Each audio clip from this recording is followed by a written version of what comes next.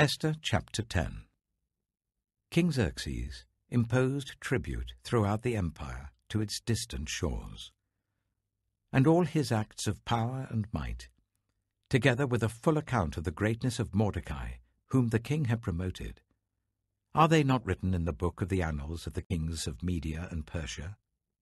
Mordecai the Jew was second in rank to King Xerxes, preeminent among the Jews, and held in high esteem by his many fellow Jews, because he worked for the good of his people and spoke up for the welfare of all the Jews. The Book of Job. Job chapter 1. In the land of Uz there lived a man whose name was Job. This man was blameless and upright. He feared God and shunned evil. He had 7 sons and 3 daughters, and he owned 7,000 sheep, 3,000 camels, 500 yoke of oxen, and 500 donkeys, and had a large number of servants. He was the greatest man among all the people of the East. His sons used to hold feasts in their homes on their birthdays, and they would invite their 3 sisters to eat and drink with them. When a period of feasting had run its course, Job would make arrangements for them to be purified. Early in the morning he would sacrifice a burnt offering for each of them, thinking, "Perhaps my children have sinned and cursed God in their hearts." This was Job's regular custom. One day the angels came to present themselves before the Lord, and Satan also came with them. The Lord said to Satan, "Where have you come from?" Satan answered the Lord, "From roaming throughout the earth, going to and fro on it." Then the Lord said to Satan, "Have you considered my servant Job? There is no one on earth like him. He is blameless and upright, a man who fears God and shuns evil." "Does Job fear God for nothing?" Satan replied. "Have you not put a hedge around him and his household and everything he has? You have blessed the work of his hands, so that his flocks and herds are spread throughout the land. But now stretch out your hand and strike everything he has, and he will surely curse you to your face." The Lord said to Satan, "Very well then. Everything he has is in your power. But on the man himself do not lay a finger." Then Satan went out from the presence of the Lord. One day, when Job's sons and daughters were feasting and drinking wine at the eldest brother's house, a messenger came to Job and said, "The oxen were ploughing and the donkeys were grazing nearby, and the Sabeans attacked and made off with them. They put the servants to the sword, and I am the only one who has escaped to tell you." While he was still speaking, another messenger came and said, "The fire of God fell from the heavens and burned up the sheep and the servants, and I am the only one who has escaped to tell you." While he was still speaking, another messenger came and said, "The Chaldeans formed 3 raiding parties and swept down on your camels and made off with them. They put the servants to the sword, and I am the only one who has escaped to tell you." While he was still speaking, yet another messenger came and said, "Your sons and daughters were feasting and drinking wine at the eldest brother's house, when suddenly a mighty wind swept in from the desert and struck the 4 corners of the house. It collapsed on them, and they are dead. And I am the only one who has escaped to tell you." At this, Job got up and tore his robe and shaved his head. Then he fell to the ground in worship and said, "Naked I came from my mother's womb, and naked I shall depart. The Lord gave, and the Lord has taken away. May the name of the Lord be praised." In all this, Job did not sin by charging God with wrongdoing. Psalm 22. My God, why have you forsaken me? Why are you so far from saving me? so far from my cries of anguish. O my God, I cry out by day, but you do not answer, by night, but I find no rest. Yet you are enthroned as the Holy One. You are the one Israel praises. In you our ancestors put their trust. They trusted and you delivered them. To you they cried out and were saved. In you they trusted and were not put to shame. But I am a worm and not a man, scorned by everyone, despised by the people.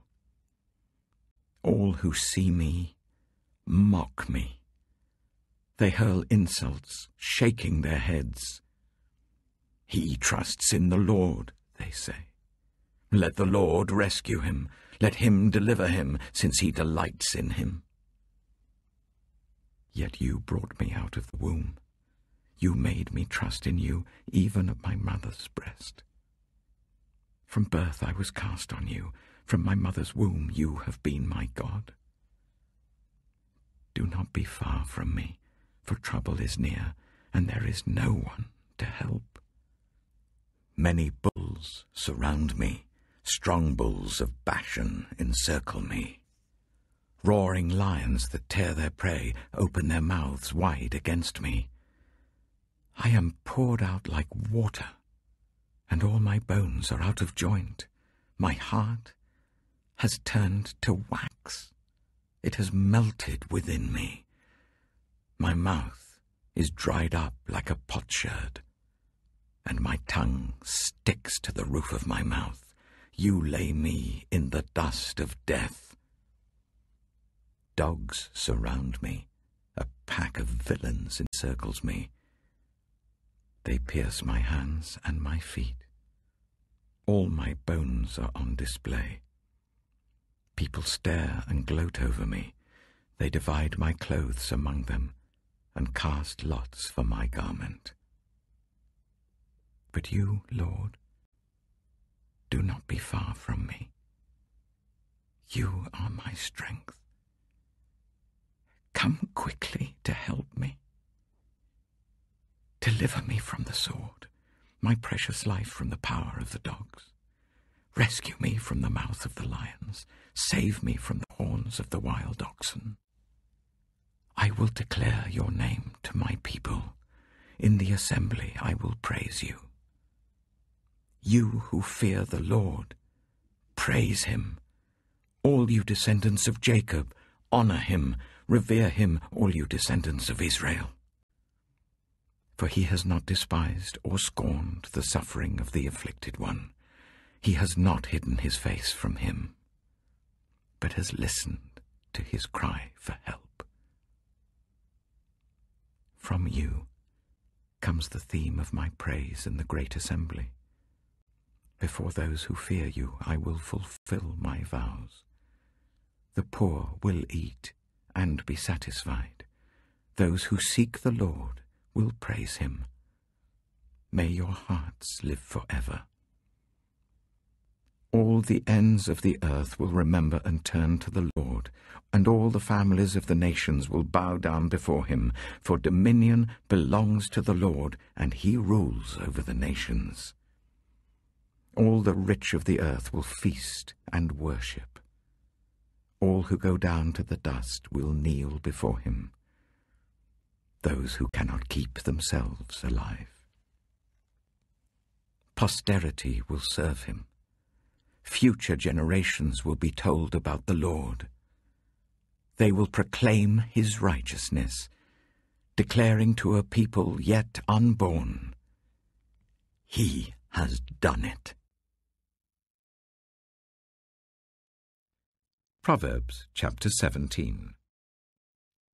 Better a dry crust with peace and quiet than a house full of feasting with strife.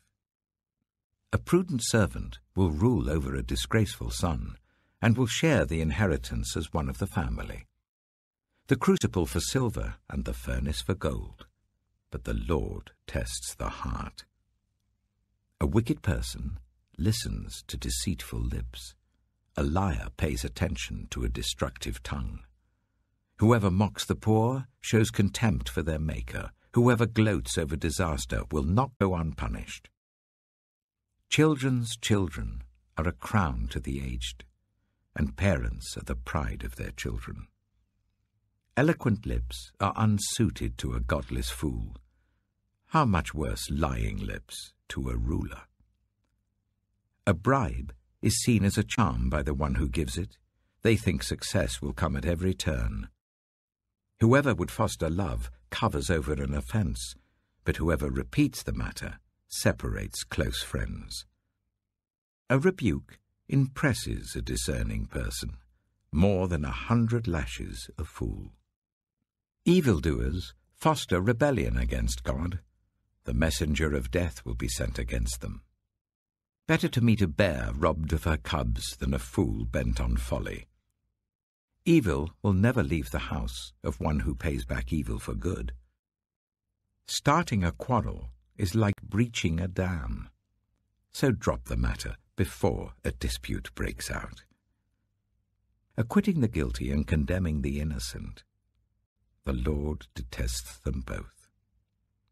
Why should fools have money in hand to buy wisdom when they are not able to understand it? A friend loves at all times, and a brother is born for a time of adversity.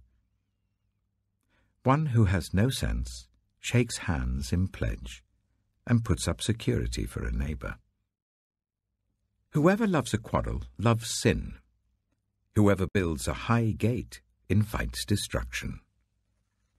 One whose heart is corrupt does not prosper. One whose tongue is perverse falls into trouble.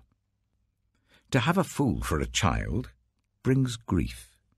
There is no joy for the parent of a godless fool.